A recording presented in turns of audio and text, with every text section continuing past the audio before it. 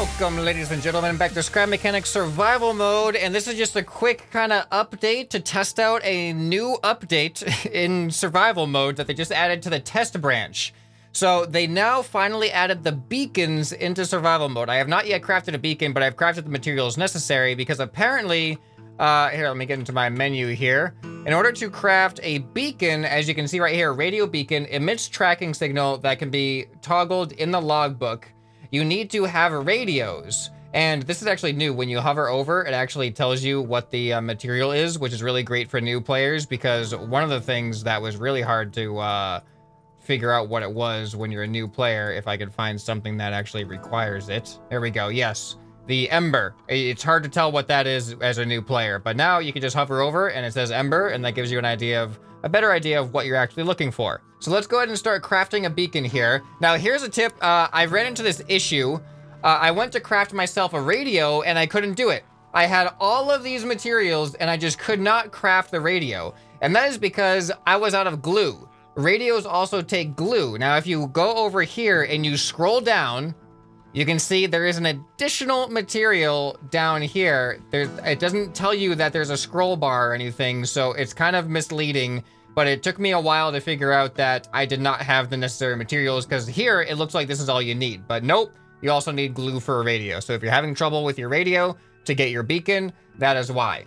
All right, so I'm gonna craft myself a couple of beacons here.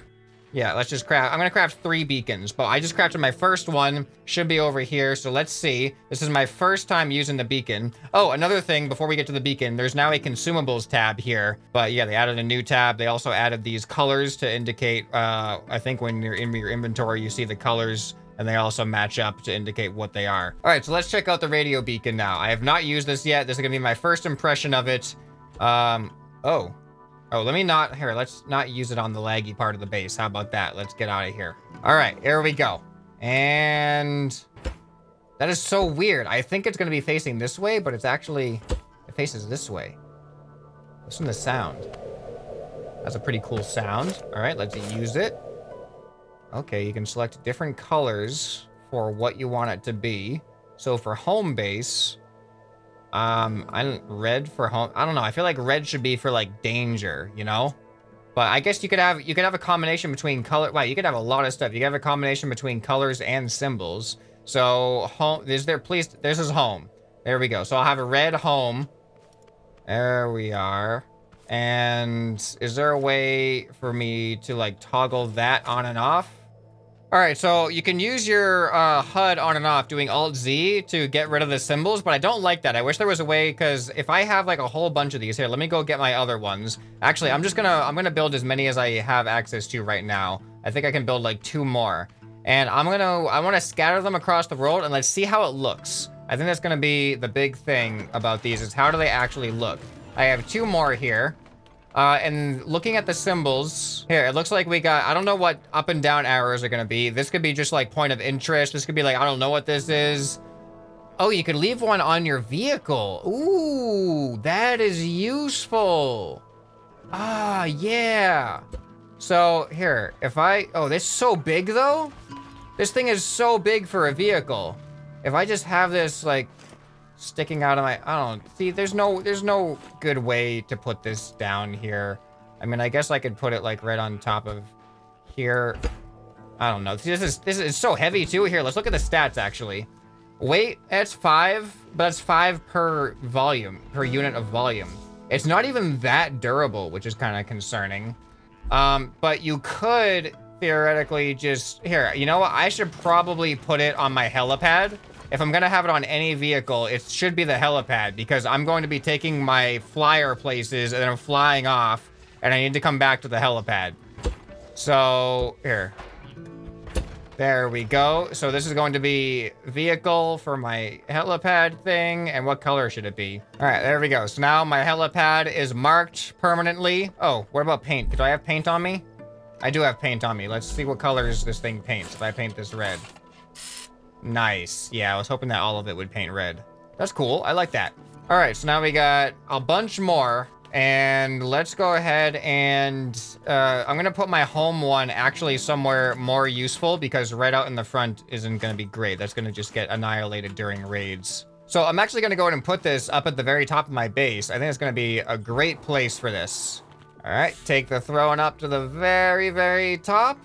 And I think it should be placed right back here. Oh, of course it's facing the wrong way. Hold on, right back here. There we go. And then this is going to be home base. It looks like we got, oh, this could definitely be warehouse right here. We can have forest if there's a forest you want, mining for drilling, or you could have, this could be for harvesting. You have your boss indicator. You can mark the mechanic station. That's good. You can mark walk areas. What is this? Trader? Maybe this is for the trader? Oh, that's useful. Yeah, let's try to find as many of these places that are useful for marking. We can mark the trader. I can mark a chemical swamp. Why fire? I don't know what. Oh, ember forest. We can mark ember forest. Ooh, this is really, I like these. Food? Where do we mark food? All right, I'm starting to like this. All right, so home's definitely going to be red. All right, we'll send our chair back down. Okay, so now let's go to the trader and let's put one at the trader. Because my goal right now is to, I just want to put a bunch of beacons where I would put them. And then I want to see what my map looks like with all these beacons, you know? All right, here we are at Mr. Trader. I'm actually curious, what do we even have as far as materials at the trader already? Oh, wow, look at all the blueberries and broccoli we have here. That's pretty nice. All right, so I'm just gonna go and put this right here, and we're gonna mark this as the trader, and I feel like trader should be orange or yellow. I'm gonna go with orange, or maybe even this color. No, I'm gonna go with orange. There we go, Mr. Trader. Is that even, that looks like it's supposed to be the trader. Oh, you know what? What about packing station? What symbol could be used for packing? I guess the food, maybe. Food could be used for packing stations because that's where you take your food. All right, so now we got the trader marked. So I'm going to mark the chemical swamp next because that is also relatively close to here. And I feel like I don't need to mark the packing stations because I have a packing station on either side of the trader pretty much. They're easy to find. All right, here we are at the chemical station. And this is the chemical station. Is it still here? Yeah, this is where I actually... Ugh. Good job, ScrapMan. This is where I actually have a bunch of chemicals just waiting for me, but I already have a bunch back home anyway. So let's go ahead and take a beacon. And we will also place a beacon right here. There we go. So this should have to be chemicals, and chemicals... I would like want to do green because green is like a chemical color to me, but these chemicals, it doesn't even have this color. This is like a weird magenta color, but we only have purple and red. I'm gonna go with purple because if you look at the actual color of these, this is kind of purple. So I think purple works well for chemicals. All right, I have 2 more beacons on me. So what should we mark? How about, let's actually mark the mechanic station because we may need to find our way back there sometimes if we want to get some more resource collectors or craft bots or anything like that.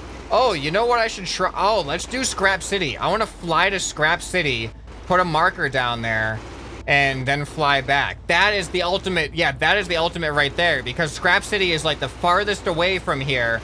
So being able to find Scrap City, we can place a beacon somewhere on the top of one of the towers with our flyer, and then we can actually use our beacon to fly our way back home as efficiently as possible. That'll be a great test of the beacon. All right, here we are at the good old mechanic station. This brings back memories. There's all my milk vending machines from back in the day. I guess I'll put a beacon. I'm gonna put it on top of this thing.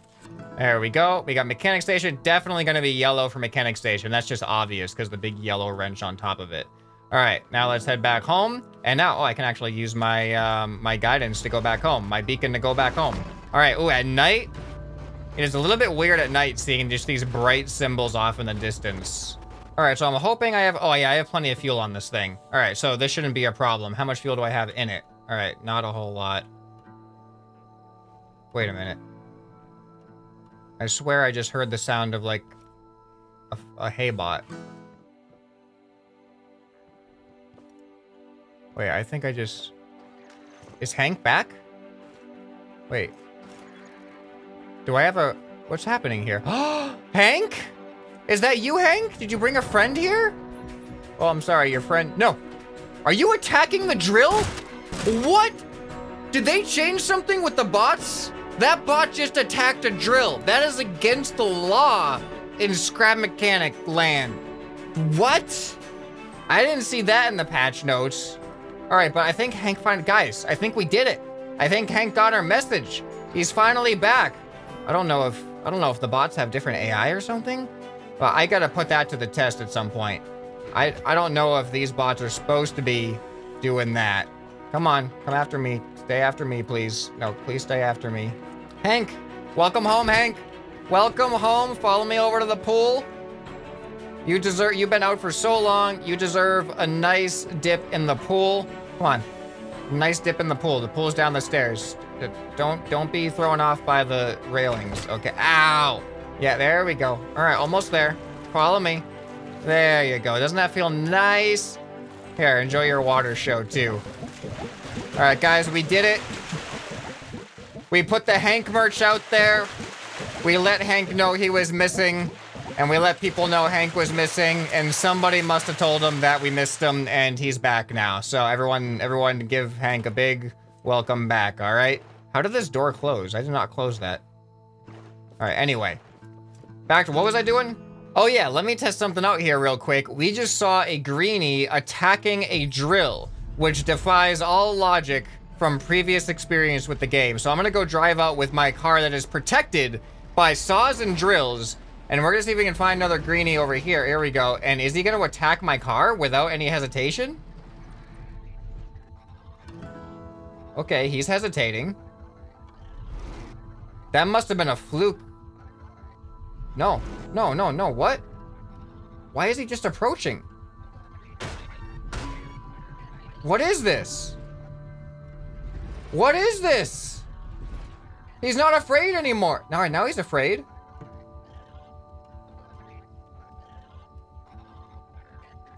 I am so confused. He was totally ready to attack. All right, I'm feeling a little bit concerned here. A little bit concerned at the prospect of what that means. He's not as afraid as he used to be of this kind of stuff. So that concerns me.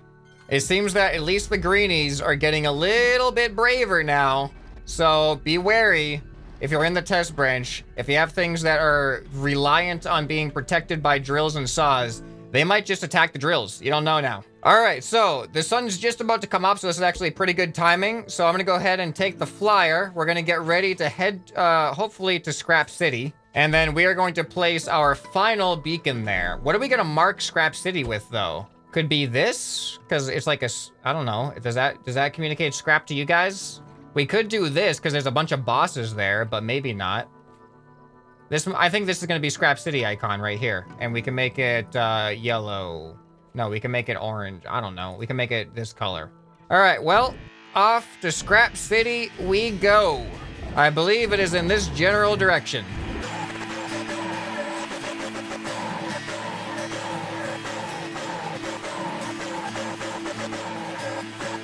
Wow, that was pretty much a straight shot right here. That worked out great. All right, so where should I put the beacon? I feel like on the top of the middle of Scrap City is kind of the good place to put it. This is like the tallest building right in here. So let's land on top of this tallest building here. Oh yeah, look at that landing. That was perfect. And let me use my toilet. We're gonna put, nobody's gonna be able to get this thing. Imagine if they put flying bots in the future updates. Oh man, that would be intense. All right, there we go. And then we change this to the scrap icon. And just like that, we now have Scrap City nice and marked for us. And look at that, we got our home back there. We got our helipad. Yeah, everything's a different color. While I'm here though, can I see any golden chests? Oh, there's one. I see a golden chest. All right, this is a really awkward spot to land, but don't worry, I'm an expert. There we go. And come on, epic garment box. Driver's saddle's not bad. All right, so now let's head home using our brand new beacons for guidance. Oh, this is bad. This is bad. Oh, all right, we're good. We're good. Everything's good. All right, home we go. Yeah, this is nice. Now I have a direct line of sight to what direction I need to head in. And with a flyer, it works great because you don't have to worry about roads or bodies of water blocking your way.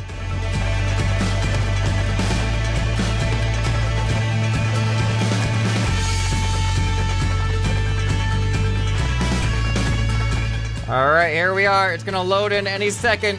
Where's our home? Go, there we are. And I am so close to running out of fuel right now, guys. So close to running out of fuel. All right, let's just go ahead and land it right down here. Look at that landing. That was great. And how much fuel do I got? I have 4 fuel left. We used 96 fuel on that trip to the Scrap City and back, but now we have a permanent marker at the Scrap City if ever we want to go there and look for some more epic loot. All right, well, there you have it. That is the beacon. Let me know what you guys think about the beacon. Can you think of any other creative uses that I may have overlooked in this video on how the beacon could be used? I think finding vehicles and obviously marking points of interest is the main way to use the beacon, but maybe there's something I'm not thinking of. Let me know down in the comments. I hope you guys are having a happy Halloween. If you didn't see, earlier today I uploaded a Halloween special video showing off some insane pumpkin creations that people in my Discord community have made. So you can check that out on the end screen right here. Hope this video has earned your subscription. Anyway, this has been ScrapMan, and I'll see you next time. Bye.